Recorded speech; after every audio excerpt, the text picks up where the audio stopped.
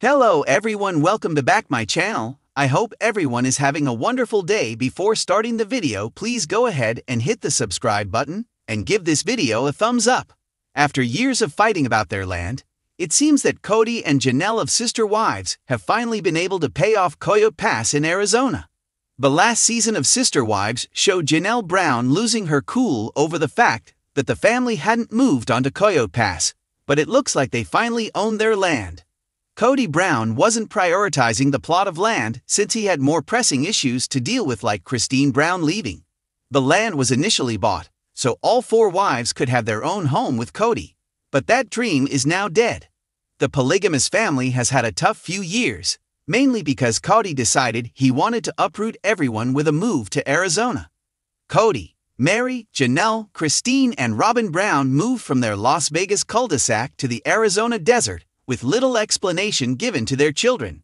However, in a hopeful move, the family purchased Coyote Pass during Sister Wives Season 16. Sadly, each wife became at odds over particular plots. Since 2018, Kody hasn't decided what to do with his large piece of land. Kody and his four wives own 14 acres, but the land was not split evenly into 5 sections. Kody once explained that the acreage didn't matter because each plot was appraised at the same value. Recently, The Sun shared that Kody and Janelle have been able to pay off their debt on the land.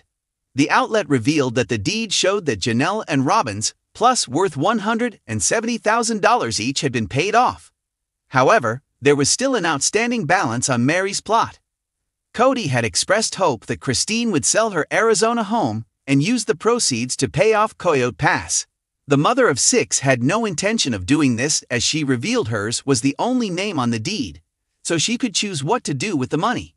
However, in August 2022, Christine chose to sell back her lot to the remaining Browns. In an honorable move, she only charged Kody $10 to buy her section, saving the patriarch a lot of cash. Ultimately, she didn't care about the money and wanted to be free. Janelle has already shared that she would be living in her luxury RV for another summer, but her location didn't seem to be on her parcel of Coyote Pass.